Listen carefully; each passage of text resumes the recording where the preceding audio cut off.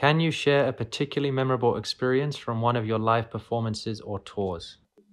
There are a lot of incidents I remember that I've made a conscious effort, and a lot of people have said, you're never stage frightened or something. And trust me, I've never been, frightened of stage. But recently I was having this gig in New Jersey, and while I was performing, there was not enough light. I was performing, and I fell off stage, and I still have the scar. I'll share my picture of that scar with you guys on Instagram someday. When I fell down, it took me about 5 seconds to sort of realize that I have to go back on stage because it was really bad. And I went back on stage.